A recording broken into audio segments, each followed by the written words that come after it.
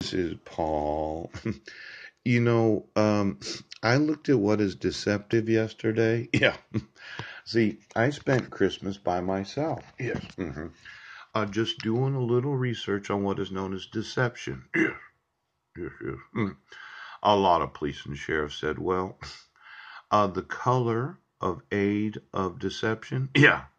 It is not applicable to my personal life, and I thought it was. Yes. But when you are deceptive in the knowledge that you have that proves the innocence of any of those that are accused, yeah, you have been involving yourself in deception. Now, a lot of these consumer laws, yes, they involve the obstruction of the rights of individuals to participate in the buying or selling, yes, of anything. Yes. And I'm going to want the employees of the National Consumer Law Center. I'm going to be going back there today and looking at some of the other literature that they have. Yes. When I'm able to use a desktop. Ouch!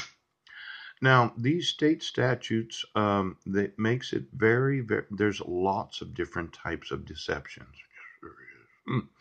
And today I'm going to want to know you. Yes, because I spent Christmas by myself. And now I'm upset. Yes. Anger can be a strong emotion. Oh! And I thought for sure when I was there I'd just be real quiet and I'd not say anything. Yes. So as to not cause you to arrest me for the false accusation of being loud in a hospital. Now they talk about these different prohibited practices, broad deception prohibitations, broad unfairness prohibition, yes, rule making authority. When I get done today, you're going to be very upset. You're going to be upset because